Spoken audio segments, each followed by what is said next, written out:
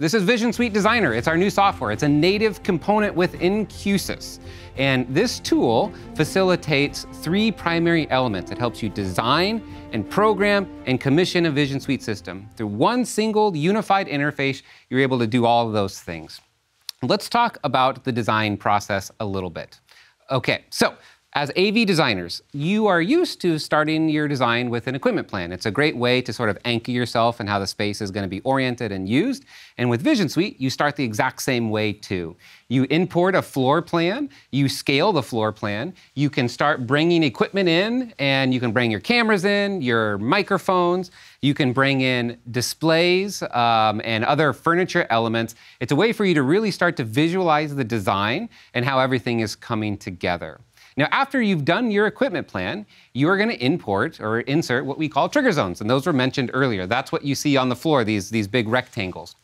Now, what's cool about these trigger zones, there are different types, but essentially what you're able to do is you're able to monitor areas of a room for certain events, and then you're able to trigger automations based on what's happening in different areas of the room.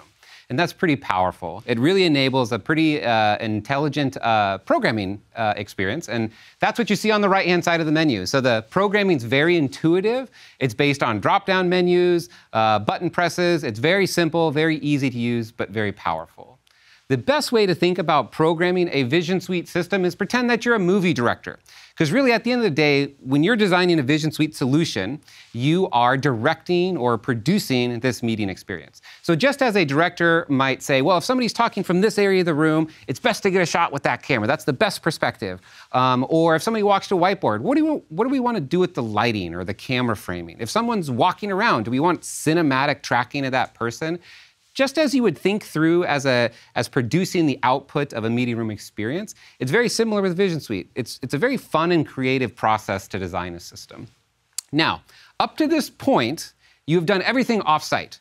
We know that being on-site is very expensive, and VisionSuite Designer helps minimize the amount of time you spend on-site.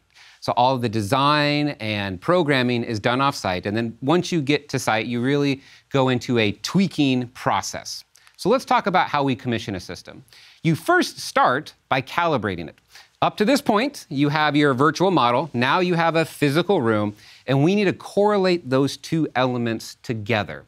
So our engineers came up with this automagic way of pointing cameras at markers you place on the wall, and now your system automatically just sort of updates itself. So all of your equipment moves to exactly where it's installed in the real world, and that is incredibly powerful, especially when you move into the process of tweaking and commissioning your system.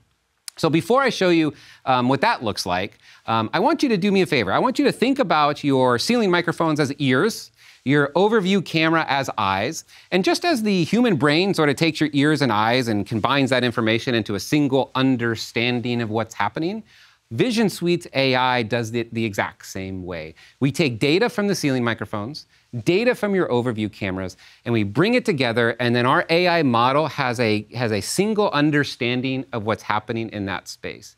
And what's particularly cool is this visualization tool that we give you to help show you what the AI is thinking. Because when designing and commissioning these systems, it's very hard to understand what's going on without the right visualization tools, and we've put a lot of energy into making sure it's very clear. So what you're seeing here, this is the fireside room. This is the room where you just saw that demo, and you see all these little person dots moving around. The AI has identified all of these as people, and it's tracking exactly where everybody is in the room and who's talking and so on. But what's particularly cool is there are these orbs around each person.